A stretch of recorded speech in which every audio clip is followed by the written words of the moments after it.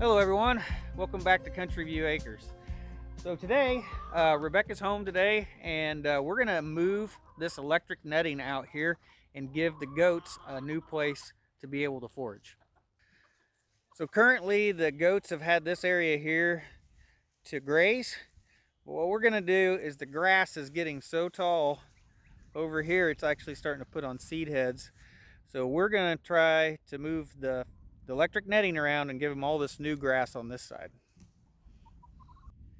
So when you buy this electric poultry netting from Premier One, you can buy it in a kit and it'll come with 4 of these black posts, and it's to help take sags out of the netting. It's got a little slot in the top and you can hook the very top of this electric netting in there and you can kind of help support it, just kind of make it stand upright a little bit better. But on the very end post, if you don't tie 2 end posts together and you have an end post just like this, it wants to sag over and pull. And these little black posts don't really work as well to try to support the end.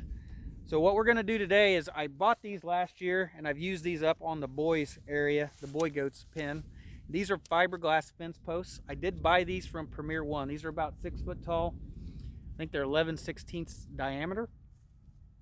And these are a drivable post. So what we're gonna do is we're gonna drive these in the ground right here next to this corner post where we're gonna start our electric netting.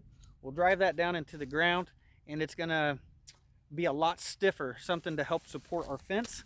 And then we'll attach it with a zip tie and it's just gonna keep that fence from being pulled over as we try to tighten that fence all the way around and make a nice new enclosure for the goats. So that's what we're gonna do. We're gonna be using these drivable posts. If you order like 10 of them, they got a little cap that you can fit over the top that'll come with them. And it's a driving cap, I think is what it's called. And that helps you drive these with a fence post driver and not mushroom out the top of them. So we're gonna go ahead and get started, get this fence post in the ground, then start moving our electric netting and give the goats a whole new area to be able to graze.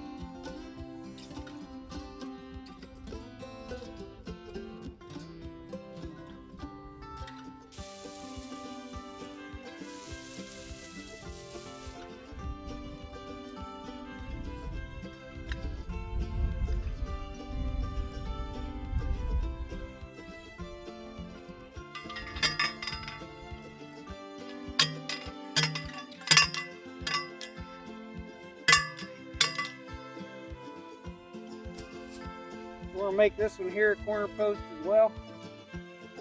We'll zip tie this one.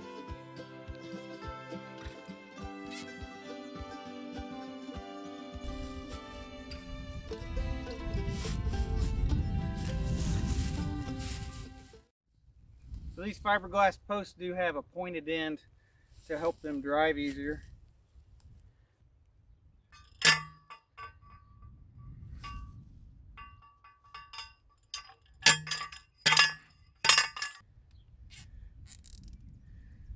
So the cool thing about this is I can leave the zip tie on the post. I can pull this out and I can take it off and then go ahead and slide it back over later and put it back in the ground. So you don't have to go and use a new zip tie every time. You can just leave it on there.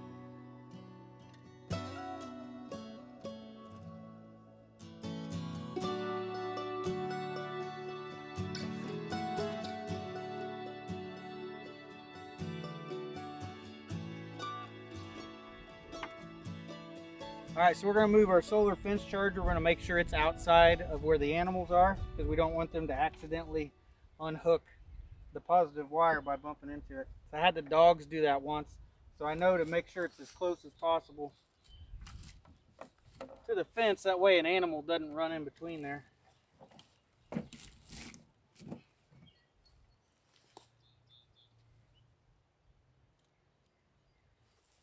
Okay, fence charger's on. Let's let these animals into their new area.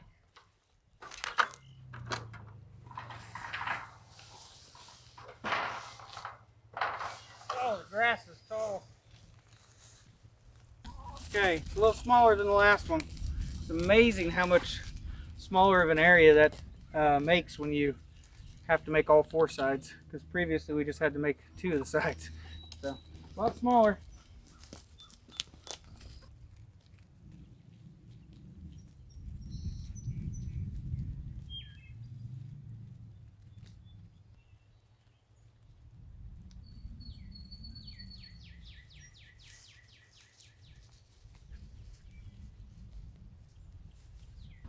So now we're going to head up to the boy goats. We're going to try to move their electric netting to at least give them a few extra feet of fresh grass to eat. So let's see what we can do.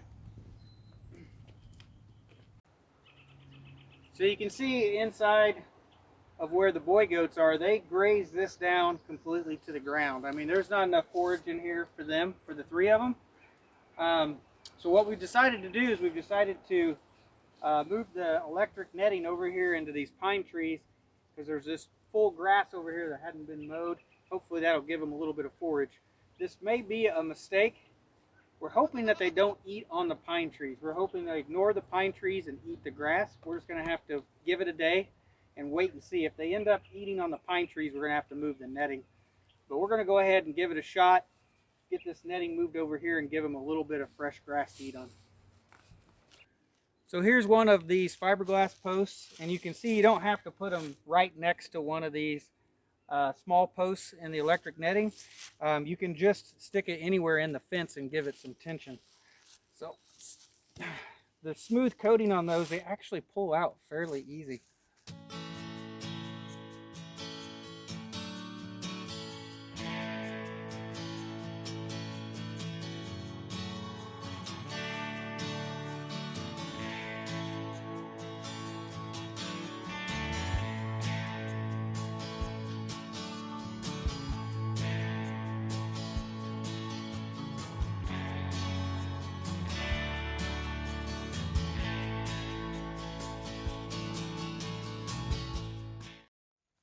So I don't know how well you can see that fence move.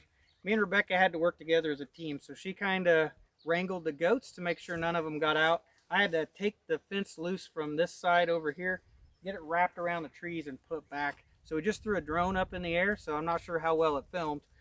But the funny thing was, as soon as I started the drone up, Chewy, our fainting goat, he completely fainted, and it was a full faint. Fell over completely on his side. It was hilarious. It's too bad we didn't get that on film. So as we set this fence up this time, we used those fiberglass posts, and all we did was just kind of shove them in the corners or shove them around the fence to tighten it up and put them in the ground. We didn't use any zip ties whatsoever. And if you look at this whole fence, I haven't used any of these posts yet, and there's really no need for me to use these. It's really nice and straight. There's no sags in the fence whatsoever. So those fiberglass fence posts, they're just a lot stiffer, and they really help hold the fence up pretty good. So this area is not very big, of course, for the goats, but there is a little bit of fresh grass in there for them. The only one brave enough to come out right now is Luke. The other 2 were so scared of the drone that they're still in there hiding. But there's a little bit of forage here. We'll keep our eye on it to see whether they eat these pine trees or not. I know that I've heard of goats eating different types of trees. We'll just have to see if this is one of them. We've gave them pine limbs before, and to see if they would eat the needles and stuff, and we haven't had much luck with them eating the needles. But we kind of heard, what is that, an anti-wormer? It's kind of a natural wormer or something like that, I think, for the goats. So they may end up eating on it. But anyway, I think that's it for today's video. Just wanted to show you guys the moves of moving this netting around. You can see that really 2 sections of netting would be way more beneficial. I could get way bigger of an area for these goats, and that's something we'll probably end up doing soon. So it's been a couple days now since we've taken this electric netting and we've stretched it around these pine trees so that the boy goats, you know, could graze on this taller grass. And I think I've already got my answer. And the answer is that yes, they are going to eat on these pine trees. So you can see this one right here, the lower limbs here have hardly any needles left on them. And this is the hardest hit one out of the 4 trees that are in the netting right now. So we can't leave the goats in this area, or else they're just going to destroy these pine trees. So we're going to have to end up readjusting the netting and going back the other direction.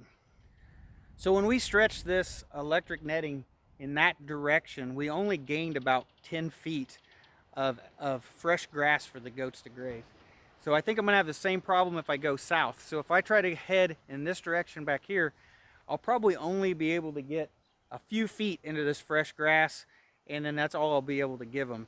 So I did end up ordering a second or another roll of the electric netting, but this time I ordered the sheep and goat netting. So it is I think about 6 inches shorter, and then the weave of it is not as tight as this. This poultry netting's made to keep in chickens, so the goat netting has a few less strands in it, and it ends up being about $40 or so cheaper. So I got one of those rolls on order, so hopefully when it arrives I can really go this direction and give them a lot bigger area to be able to graze, because that's exactly what they need, and I need to get them out of those pine trees. So anyway, I think that's it for this video. Tried to give the goats more grass, but too bad they're going to eat my pine trees, so I'm going to have to try something else. So thanks for watching. I'll see you in the next video. So the electric netting's moved, so it's not in the pine trees anymore. And they got a little bit more fresh grass on this side.